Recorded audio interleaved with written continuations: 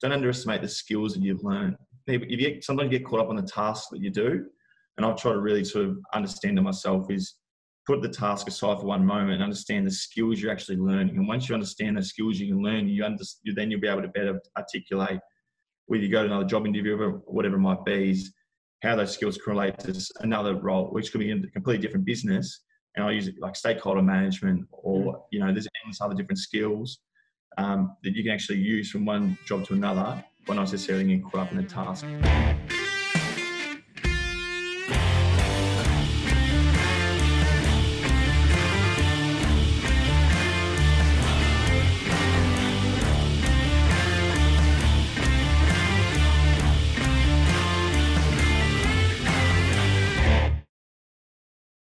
Hello, ladies and gentlemen. Welcome back. My name is James Grigson, and today I'm joined by the former Hawthorn football player, the now high-performance coaching coordinator for Cricket Australia, Andrew Boseley. Andrew, thanks for coming on. Yeah, thank you. Thanks for having me. All the way from the Northern Territory, mate. We're just talking offline, the great NT. What brought you up there?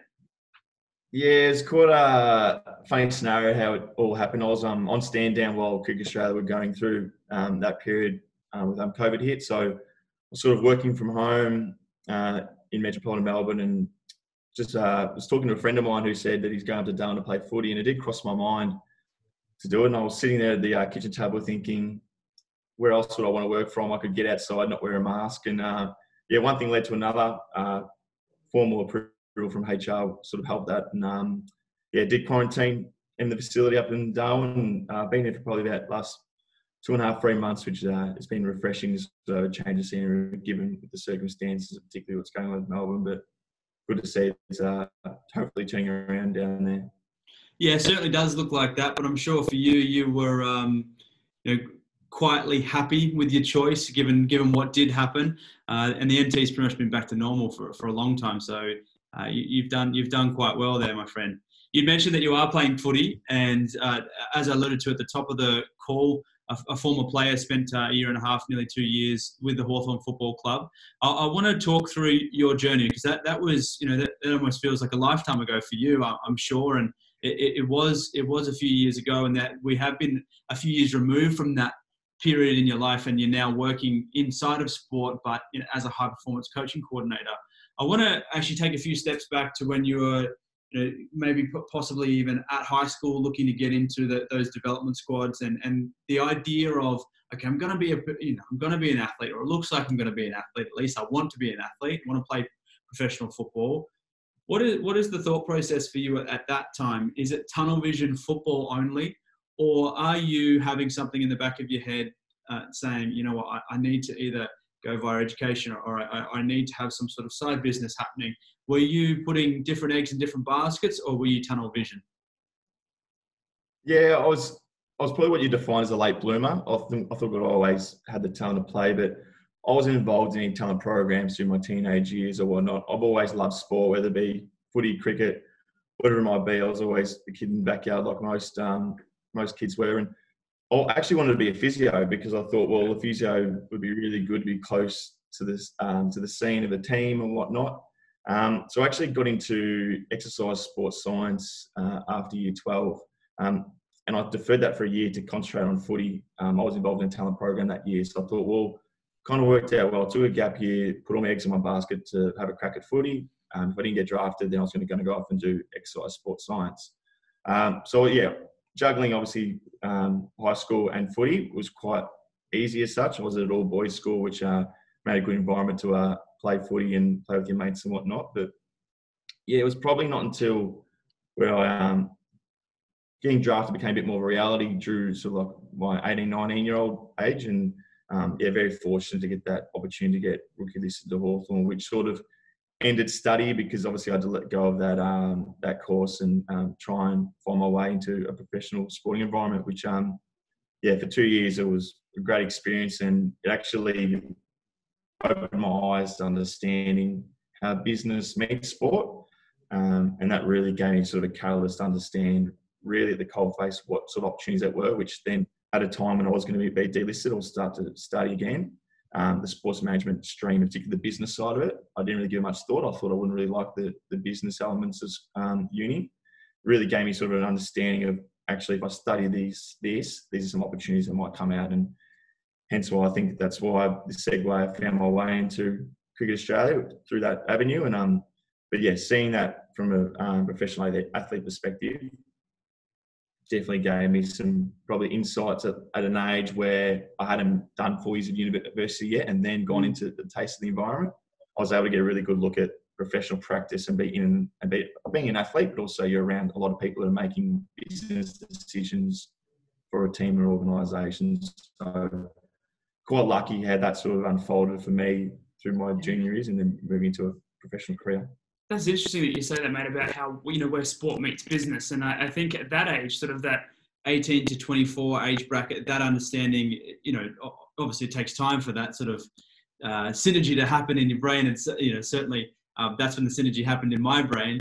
But the people that typically would be watching now, they would have had a similar path, right? And everyone really, I feel, that gets into sport has a similar path at that age. They might not have gone to the levels of being drafted like you, but they've been passionate in sport. They want to work in sport. They're still trying to figure out, some, do I want to have a crack at this, or do I want to go the other way and sort of follow the academic route? What was the synergies that you saw between sport and business during that time at around what you said, 18, 19, 20, where you went, gee, I really need to start probably thinking about an education in business, because the parallels here are something that I can really get into?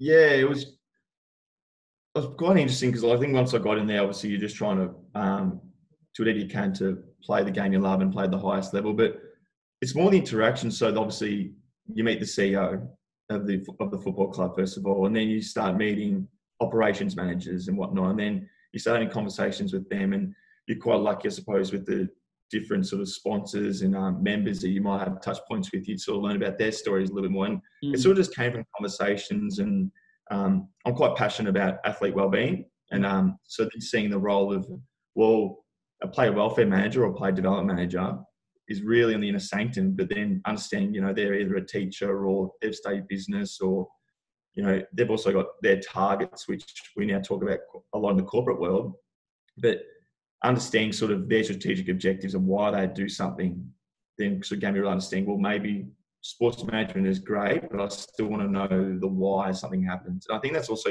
comes from just personally being curious about how decisions are made. Why are we spending X amount to do this versus and what the outcomes we might get, or what sort of goals are driven behind decisions, or a list management perspective. Well, list management, you're dealing with contracts, so understanding how to read a legal document, how to interpret that, whatnot. So then I was sort of going, based on some business degree, it would sort of at least help me create those different connections. And sponsorship was probably the big one. We're going through a transition between using Puma as our apparel sponsor to the Adidas. Yeah. And just thinking about, that's actually someone's job. Someone's job is actually to go out and get corporate sponsorship for apparel, and then try and understand what skills or what studies they might have done to get those roles, given they were still involved in the performing environment. And you mentioned there about the wellbeing officer as an example, and you use the words inner sanctum. While different roles call for different, elements of being, how inside are they? From my viewpoint, not being inside of a club, but being sort of on a vendor side. Even in my role, my office is filled with people that love sport just as much as I do, and I'm sure that those people in those corporate roles are in for a football club are in the same position. So I can see how you've gone, oh geez, I probably do need to learn about contracts, because that way I can apply, for after footy, that way I can apply those skills into this environment and still be in an environment where everyone loves sport, but there's other, there's business functions that need to be done. So that would have been certainly interesting to pick up at a younger age. Would you say that yes, sort of pickup happens by a lot of football players at that age? Do a lot of football players see that parallel or synergy? I think there is. It's becoming more and more evident. I think particularly as players start to tell the story a bit more, and using either player associations or wellbeing managers, whatever it might be, to really understand that. I think a statistic got told to me at quite a young age that the average career is 3 years. So I think as kids growing up, you want to be a 300-game player, or you want to be the opening batsman for Australia, or you want to go to the NBA, whatever sport it may be. You always see the top and the pinnacle, but reality, it's the 1% to get there, or actually much less than that. But I think it's definitely important to keep striving for that, to be the best person you can be from an athlete perspective. It's also be conscious in mind about what is next, or what's your identity, and not always necessarily identifying yourself to the sport as an athlete, but identifying yourself as a person, and then thinking about what else you can bring to life after footy, whatever it might be. But I'm definitely noticing that there's more people probably getting into that, the business side of things, and particularly whether it be, sponsorship or, account managing, whatever it might be. There's a whole range of different degrees of stuff. I think understanding the environments, and particularly in sport, being involved in a team, you can actually make those connections and those stakeholder relations, which you probably don't even realise that you do on a day-to-day basis. You're dealing with medical staff, coaches, fellow players, dealing with membership. You're probably getting dragged to do player appearances, if it may be, if you're lucky enough. So you deal with a whole range of people. I think sometimes athletes forget how their stakeholder management skills can be increased just without even really knowing, to be honest. Oh, and I guess that was sort of one of the key allures. Not that I know this from personal experience, but just from seeing, okay, a player finishes their career. I'm a business, I'm a company, and it's really hard to get in front of these key people. Footballers came out with that skill set, just with them, because they had the relationships, like you said. They built those stakeholder relationships. They built that ability to communicate with those people over so many years. So, initially it was, okay, we need to get an ex-footballer in for those relationships. And obviously, they wanted to be upskilled and transition into the next part of their lives. But now I see it more and more happening, obviously with the accessibility of social media and how I guess easier it is, or I think it seems more, I guess, hip or popular. Like you see it happen across the globe. You see it happen at a younger and younger ages. People starting to be associated with certain brands and do shout outs or sponsorships or ads online. So it's really, really cool to see, because that's something that I'm passionate about, is the blend of sport and business, because it, like you had said that you observed, it is so close. But to be in a business environment where everyone cares as much about sport as you do is, it's almost a bit of a dream. I want to talk about your transition into, you mentioned a wellbeing officer as one of your key roles. Where, oh, geez, that's pretty interesting. You actually became a wellbeing officer. You sat there at the Northern Knights for a little while there as a wellbeing coordinator.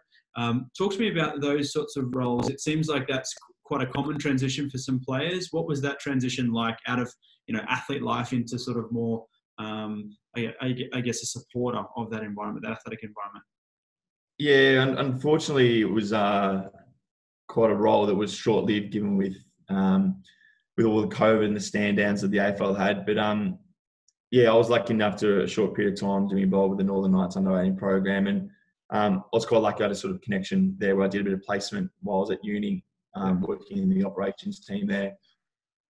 And I think for me, I feel like I'm a lucky one to transition out of the AFL environment, even though I've been 2 years and actually started a career and really look upon that time fondly. But having a lot of close friends that have gone through similar pathways to me, it's almost been detrimental at times to either life post-footy or be able to find their way, either because they haven't financially set up. And to me, I'm really passionate about that space. And I think the younger you can sort of, I think about my time when I went through the exact same program, and you're having conversations with player managers that are trying to sign you up at 18. You're dealing with sort of maybe your parents not knowing how to cope with maybe the child being the limelight. You come from a small bubble, a local football team, into a more of a sort of a pathway program. And quite lucky that, I was able to sort of share some of my wisdom with some of those guys who were 10 years younger than me and sort of talk through about my experiences, and not only my experiences, but I thought, is there anything I can partake on them?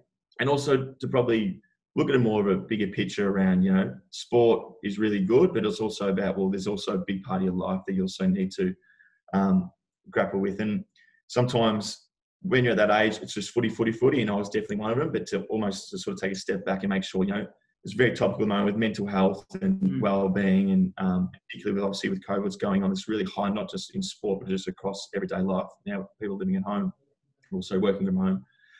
but yeah, just sort of going through some small skills, and like I did currently completing my Cert 4 in elite athlete wellbeing, and sort of using some of those skills that I'll learn in the classroom now to push them into sort of some programs with the Northern Knights about how we educate, I suppose, young teenagers about how to be more self-aware of themselves, like what are some pressing points for them where they might become stressed, or some other ways that we can actually sort of, make themselves more aware about the triggers, and then how to sort of deal with those triggers. And reaching out for support, I think, is also such a hard one, particularly for young people. They might not know where to turn to, and they turn to their friends. So, a role short-lived in regards to how it all unfolded with COVID, but yeah, being involved in their playing camp over pre-season and training with the kids and whatnot is quite rewarding, and probably a space that I'll eventually love to transition at some point in time in my life, I'd imagine.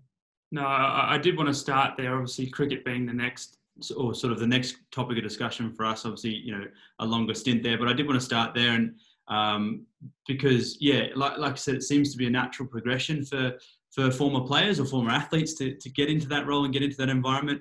And there was a couple of interesting things that you said, and I just want to dovetail off that. I think self-awareness, at least for me, or coping mechanisms, probably more to the point, just on that topic, something that I'm glad you brought that up, because that's something that I really drive home just for myself personally. How do you have those coping mechanisms to go, okay, I'm going to be okay because I know what to do here, or I'm not going to be okay. So then we do reach out. So I think that's great. I just wanted to highlight that. The other thing that you said is, at that age, it's footy, and you were guilty of it as well. I'm interested in your thought, and I know it's not, you'll probably say, my word isn't the be all and end all, but I am interested in your thought on what is the appropriate split for an athlete, in your opinion? Where should they be? How should they be sort of framing their viewpoint? It's going to depend person to person, and I completely understand that. But obviously, tunnel vision on footy may not necessarily be the best way to go about it, because you do end up coming out the other side potentially with some things not set up in your life. What would you say the best split is for an individual during their career? I think it definitely, and this is going to sound very cliche for multiple reasons, but it definitely comes down to individual. I think if you've got support and the ability, whether it be to put all your eggs in one basket and have a crack at a professional sport, encourage it, because you don't want to go to bed at night and head hit the pillow and go, I wish I could have done this, I wish I could have done that. I think, I definitely sleep better at night knowing that I gave it my all, and I felt like come up short without playing an AFL game. But I know I gave everything I could at the time to be the best player I could be. So I think it's really important to be able to, within yourself, know if you want to really do something, just to go 100% into it. Because you're not going to be able to, even when you're doing it in an environment, you still need to be putting 100% of effort into it to still make it. And I'm sure if you speak to any of the professional athletes that had 15-year careers, gone to the Olympics, whatever it might be, hopefully they would attest to that you really need to be all in. So it definitely comes down to the individual, I think, around what's important to them and how much they want it. I think the more you want something, the more you can invest time in it. But it's also, you got to be conscious of, can I financially do that, or where do I live, or how important are my relationships outside of sport, whether you might have a partner or your family. You do make a lot of sacrifices to give you. And I think about my short journey where I was around 18, 19, and I was neglecting 18th birthday parties. I was not going to things. I was probably not going to a few outings where, the average 18-year-old might, but that was a sacrifice I was willing to make because I wanted to play AFL football. So it definitely comes down to the individual. We talk about the values a lot, about what they value and what's important to them in life. And I think that we talk about the self-awareness and education is the more aware you are of what drives you, you can then make the decisions of what it might be, whether you go, you know what, I'll play as high as sport as I can, but I've also got to equally put as much time into my relationships, or I've got to put equally as time into, seeing myself up financially might be, or you might be really driven to buy a house, so you obviously need income to do that. So your scenario is definitely going to best depict where you've invested your time, but in the core of it, it comes down to deep down what you really want to do and how you can sleep at night with those decisions you make. I like how you link back to self-awareness there, mate. That's a good callback. So, and I appreciate your comments there, and I understand the tough spot I might put you in with a sort of give me an answer type question. I want to talk about your time in cricket. Obviously, sort of from November 2017 to now, you've been involved with Cricket Australia in a couple of different roles, through events, working as an intern, but now more recently sort of a coaching coordinator, and specifically now the high performance coaching coordinator. Had you been a cricket fan or a cricket player growing up? What was the allure into the Cricket Australia environment? Yeah, it's a good question. I get this question asked a lot, given how heavily my background is tailored to Aussie rules. But it all started actually where the university I chose to attend had a internship for their final semester. And for someone who was transitioning out of 40, I was like, well, I kind of need to be forced to get involved and get my hands dirty in professional practice. So I ended up choosing University, Federation University down in Ballarat. Yeah.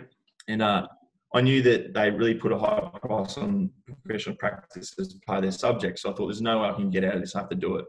Kind of forcing my own hand a little bit. And it was during that internship where, unbeknownst to me, the Cricket Australia had a partnership with Federation University, like a lot of other sporting organisations. So through the uni, actually, I applied for an internship through Cricket Australia. So it was pretty much like a full-blown job interview, resume, interview, and whatnot. So I chose Cricket Australia because I needed something I think a little bit different. I'd had a lot of football experience, and I thought, well, if I'm to be employable, lay down the track, and my resume is all around one sport, am I going to be more appealing to someone that has a variety of different experiences? So I was very keen and quite lucky that there was an internship available at Cricket Australia, which I applied for, and lucky enough, the Cricket Australia appointed me for the gig. So I think my first role was indoor cricket and club association intern, and I had no idea about what indoor cricket was. I just knew that if I get a foot in an organisation like Cricket Australia, I'll be able to learn from a lot of different people. I knew that previous students had a really good experience there. They had a long list of interns that have gone there previously before me. So I knew at least, well, it'll give me some good experience, 14 weeks, full-time, like working environment. I thought, so I was travelling up. I was living in Geelong at the time, going to university in Ballarat, but then driving or catching the train up to Melbourne to get paid nothing for 14 weeks full-time while I try and cut me cloth at being a sports administrator. And yeah, I'm quite lucky that at the end of the intern, an events role popped up in a really short-term contract at the team I was working in. So I effectively rolled straight into that events role. Again, short-term contract, it was 4 months. I'm like trying to find that elusive full-time ongoing role. That contract finished, I think, in around February of 2018. And I was actually technically unemployed for 2 weeks, and I applied for the coaching coordinator role within Cricket Australia. And I didn't hear about anything, and so I was in the lurch for 2 weeks thinking, what am I going to do? I still enjoyed being involved in cricket. I loved cricket as a kid. I think most boys would always either play backyard or beach cricket back when they're young. So, especially when the summer came along, all the test matches are on TV and you're watching with your old man. So, yeah, there was definitely passion. I've lost you, Andrew. Sorry about that, folks. Just a bit of technical difficulties there. Andrew, thanks for jumping back on. Everyone knows the struggles of Zoom. So, Andrew, as you were saying, the 2-week transition period, or the 2-week unknown between that events contract and what was going to be your coaching coordinator role, you obviously still wanted to be involved in cricket. Let's pick up where you left off there, my friend.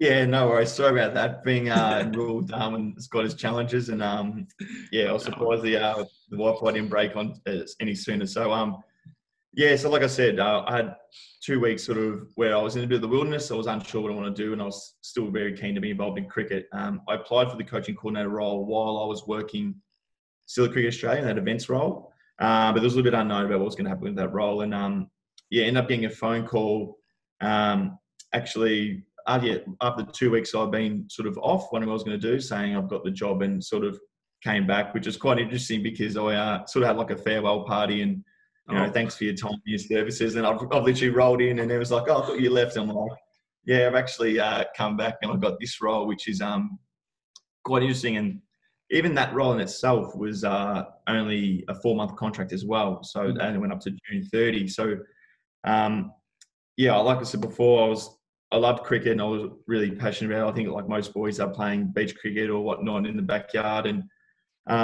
I just knew that I still want to learn more, particularly being an international sport as well. Yeah.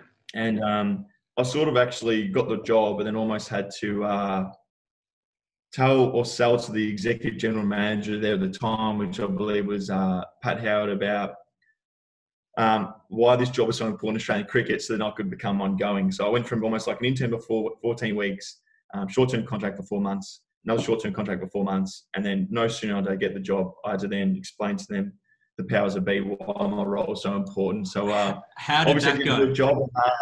Obviously did a good job in explaining how critical the role was for Australian cricket. And so I got that role, and then in coaching coordinator. If you don't mind me interrupting there, Andrew, I love hearing stories where people have, displayed such initiative like that, right? So you've gone, I want to roll, I want to keep working here. I think this is really important. I know my contract ends at this time, but here's why you need to keep me on. Here's why you need the role to stay on. Just talk me through. I know at the time it almost seems like it's second nature or instinctual to sort of kick in and start doing those things, but if you can at all reflect on that period of time, the 3 months leading in, maybe the 1 month where you've gone, oh, hang on here, we need to extend this. A, I want to roll, but B, I think this is actually a really important job. And then the actual presentation to Pat, reflect on that for me if you can. Yeah, it was definitely a daunting exercise, but I knew, speaking to a few people within the organisation, of the gap that role would leave for other people, and I thought, well, you're dead right. I wanted a role. I want a job. I didn't go to uni for 4 years where I wanted a job, and that was obviously really sort of driving me to make sure, well, I've got a chance here. Let's take it with both hands. And conversation with my manager, it was kind of in his best interest as well to make sure that I went on full time as well, to allow him to free up to do some more managerial tasks and whatnot. So within our small team, everyone wanted me to stay, but obviously I had to sell that message to the executive general manager and sort of the broader business, given with you can't have a dollar, so to speak. So I think it was he said, don't worry about making a PowerPoint. So I made a PowerPoint just because I sort of needed it. He was, this was all via virtually as well, because he was up in Queensland at the time. Right. And the Brisbane office, I was down in Melbourne. So I went into a little room and I sort of had my notes together, and I remember just having, all right, this is like the 6 core things that I'm going to do. And if I don't do them, someone else has got to do them. And if someone else has got to do them, it means that they're losing capability to do the majority of their role. So then I would go, so I'm going to be sending out these newsletters, and I'm going to be doing this, and I'm going to be doing that. And he goes, how many? I'm like, and I sort of had my notes and whatnot of how much it would be. So it was really interesting, even at that point in time, to really understand from an executive general manager's point of view, what were they going to get from the output that I was going to give? Like, what was actually something that was measurable? And even there's a little sort of light bulb moment where, even though I knew what I was doing was critically important, I think it was really important for me to see at a young age, and for starting off in my career, how important it was at a really high level to understand, strategic outcomes, how to count every dollar, how we're going to measure success, given that sport is sometimes very hard to measure success as well. So that was even just a learning in itself, showcasing the importance of my role to Australian cricket and what I'd be doing in my 40 hours per week that will really service the Australian cricket ecosystem, and more importantly, cricket coaches around Australia and internationally to that perspective.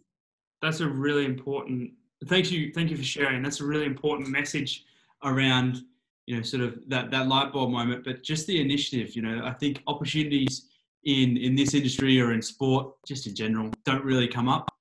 So when they do, and you've got someone's left the door open just a little bit, you've got to stick your foot in there and then just throw your whole body through and take it. So yeah, thank you for sharing. I think so too as well. It's backing your ability in as well. Like, I was obviously started off quite young, and you're always unsure about yourself going into any environment, whatever it might be, whether it be a sporting team, corporate, whatever it might be, sport organisation, no matter how big or small.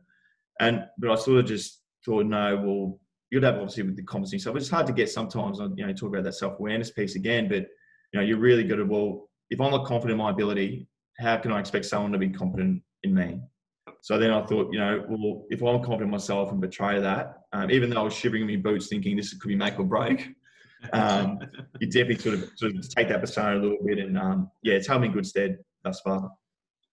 I could go all day about that topic. That's something, everyone's just as scared as you are, basically, is what I'm finding out. Some people just have good poker faces. I'm interested in that switch to coaching, right? So you've gone from an athletic background, and then you've studied management and sort of business, and then worked in events, and then internships, or the internship prior was around sort of just club management. Had you picked up a coaching sort of accreditation or experience during that time that led to the coaching role? No, not particularly. The role that it started off with was actually a really sort of support coordinating role. Okay. So effectively supporting the coaches. So yes, that's how it originally started with, so looking after a lot of our digital platforms that sit behind what we do. Right. Yep. So you talk about accreditation courses. So dealing in a lot of like administrative tasks, like. No, we've lost him again. Another technical issue. Sorry there, folks. That's Darwin Wi-Fi.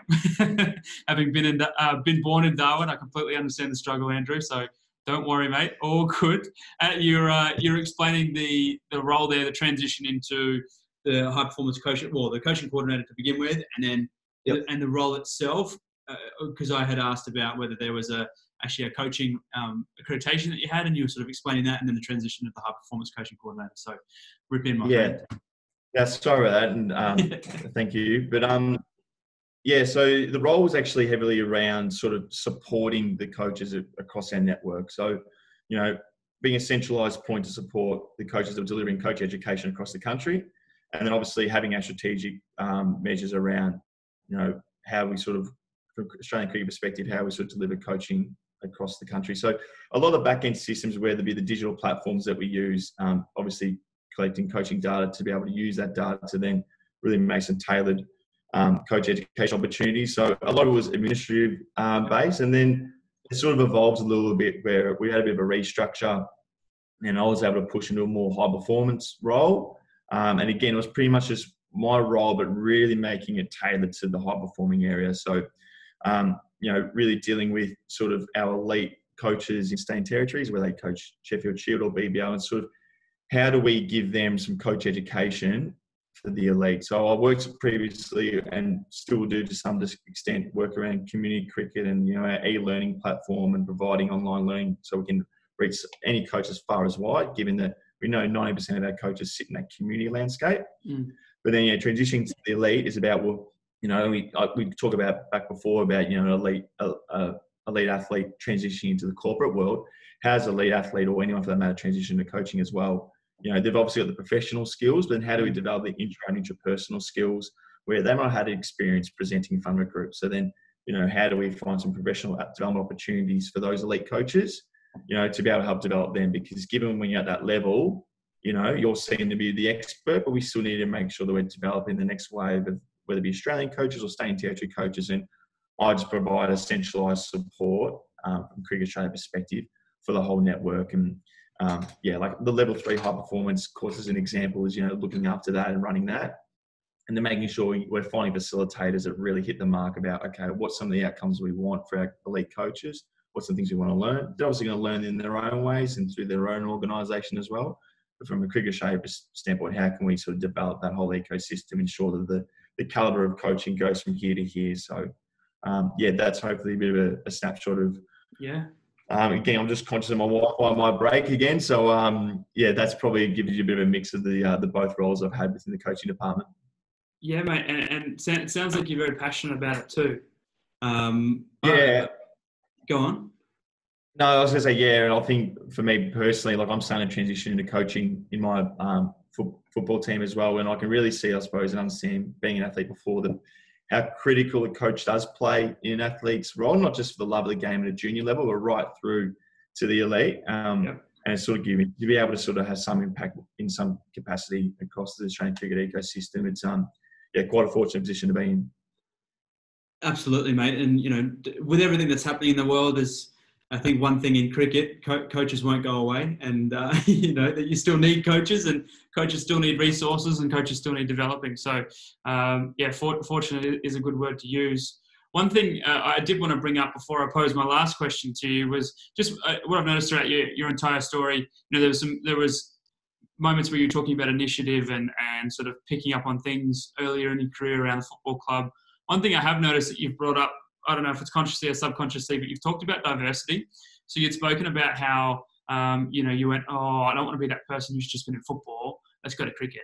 I want to go to cricket, not because it's another sport, but also because it's an international sport.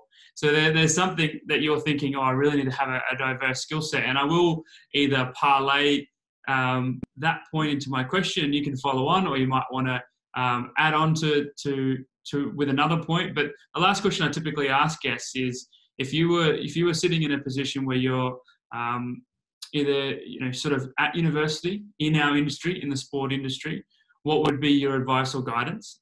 And you can pick either or and or. If you were somebody who has had some experience within the industry and is looking to transition into another sport or another role, what would be your words of advice for those people? Yes, the two probably great questions you posed, and for me, it was sort of just taking all the opportunities that I could come across. So, quite lucky that I've done a whole different variety of roles in a short period of time. And it sort of just led to one another. And I got some advice when I was younger that before you're 30, you should be trying everything. And I try and put my own mindset in a general manager's role or a CEO's role, whatever that might be. They're across a lot of different departments, and they're going to make a lot of. So for me, it's like, well, if I needed to be that role, sort of what do I need to know? So to be able to sort of have some really understand across the whole business and a variety of different roles will hopefully give me some the best chance, because I'm really keen to understand the why. The more you understand the why, the more strategic you make those decisions. I actually read a book called Range, and I forget the author of that book, but it talks about being a generalist in a specialised world. There you go. It's a good read. Not set up at all. It's actually one of my most favourite books, and it really attests to that because, I thought, well, the more I know about a lot of different things at a sort of a deep level, but not a really specialised level, the more informed I can be to make some better decisions. And it's really important, I suppose, from when you're starting out, is that don't underestimate the skills that you've learned. Sometimes you get caught up on the tasks that you do, and I've tried to really sort of understand to myself is put the task aside for one moment and understand the skills you're actually learning. And once you understand the skills you can learn, then you'll be able to better articulate, whether you go to another job interview or whatever it might be, is how those skills correlate to another role, which could be in a completely different business.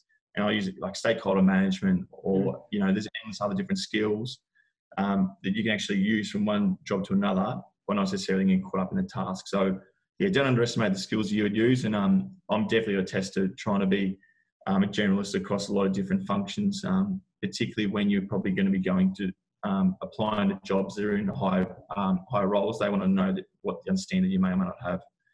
So looking through that lens, I'm in good stead so far.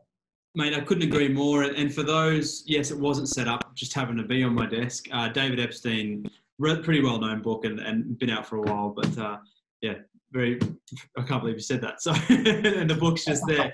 But Andrew, through warts and all, mate, through a few internet interruptions, thank you for joining. It's been fantastic to have you on. The story that you've had, the transition that you've made. Thank you very much for making the time. For those that are watching and they want to watch more and you want to subscribe, you can click down there. If you want to watch the last interview I did, you can click up here. For Andrew, my name is James, and enjoy the rest of your day. Thanks for joining.